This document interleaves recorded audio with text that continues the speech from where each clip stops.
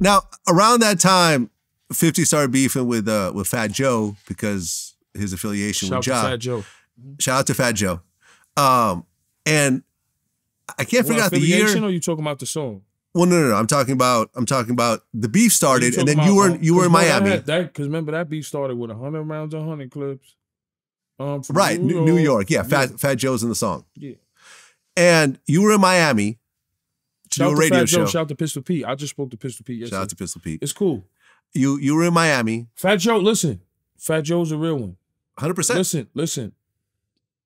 Them Spanish niggas in the Bronx, get busy. Yeah. Pistol Pete, get busy. Yeah. I'm not gonna lie to you. It would have got ugly. Yeah. I say the realest beefs. I would say, yeah, Henchman was a real beef because Henchman was getting money at that time. So Henchman and Fat Joe. Yeah. I don't even look at Ja Rule shit as serious. I looked at Fat Joe as more serious. Because, you know, them Dominican, Puerto Rican niggas in the Bronx, man. I know, Fat Joe's thorough. The knife game Fat Joe is completely thorough. They got the knife game and the gun game. Let me tell you, in my last Fat Joe interview, he said that he will stab someone right now if they told him to suck his dick. In New York, I feel this is a New York thing. What is it about the word suck my dick that gets people so riled up? I don't understand it. But you say it, you know what I mean? You tell another man, suck my dick. What does that even mean, though? That's like... That means suck my dick. That means like, it's a different type of thing, bro. But that don't even sound appealing. Probably like, you know what I mean? Like, disrespectful shit they invented to say. Like, yeah, he sucked my dick.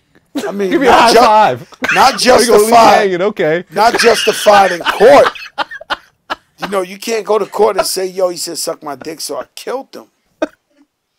But it's some jail shit, right?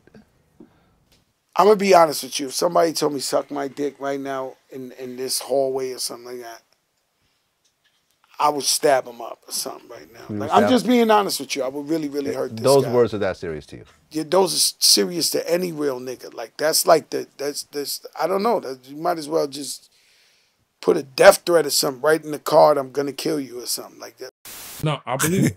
Even with all the money, Fat Joe will still, and I believe him. That's one beef. Fat Joe, I'm glad it got squashed because, you know what I'm saying? Like, Pete was a real one. Joe was a real one. Macho, niggas is real. Yeah. Niggas over there was real. He had some real niggas around him that was ready to die for the shit as well as us.